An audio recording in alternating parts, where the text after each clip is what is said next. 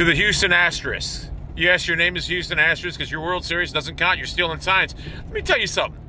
Major league hitters, when they know, hell, even a minor league hitter, if they know what pitch is coming, they're going to crush the ball, right? Now you put that on you put that on the plate of a major league hitter.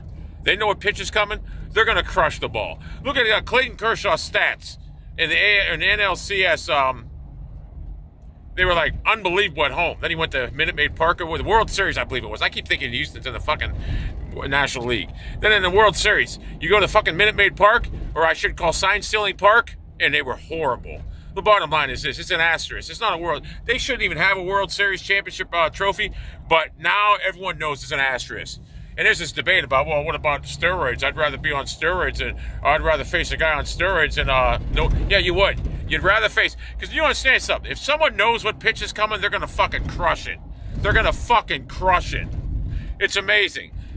Houston had to cheat Houston had to cheat. Probably, honestly, they cheated all year. That's how they got that good record that year. Because normally we see what the Astros are. They're fucking garbage. The Astros, honestly, they should be suspended, the whole team, operations for a year. I can't believe they cheated at baseball. You got to be a lowlife. No one even cares about baseball. No, it's all NFL. But to cheat at baseball, you got to be a low motherfucking life. So, yeah. When you know what pitch is coming. Honestly, I haven't swung a bat in probably 10 years. If I walked into Minute Maid Park and they told me on my headset what pitch is coming or a signal, whatever, I'm hitting home runs, doubles, whatever. I'm hitting the ball with authority. And that's a fact. It's just a fact. Houston, you guys can try to defend your actions. You can't. You can't.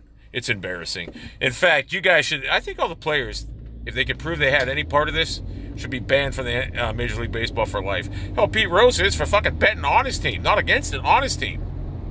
And Peter Daniel Rose is a hell of a ball player. Hell of a ball player. He should be in the Hall of Fame. I can't help it. Bart Fat Giamatti, or I think that was his name, banned him.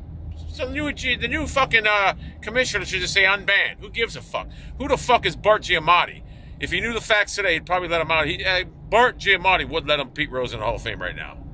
Peter Daniel Rose belongs in the Hall of Fame. And I don't even like Pete Rose. I can't stand him. But he belongs in the Hall of Fame. That's a fact. Oh, and by the way, Cal Ripken's, let me say something about Cal Ripken's streak. Does anyone actually think that's an amazing streak? This guy, right? He played baseball. When I played baseball, I'd have to be in the hospital not to play baseball. The guy's playing a fucking thing he loves to do. That's not going to work every day. You're playing a sport. So it's not hard to do, Calvin. Anyone could have done that. In fact, I've done it all my life. I never missed a baseball game my whole 30-year career. Top that.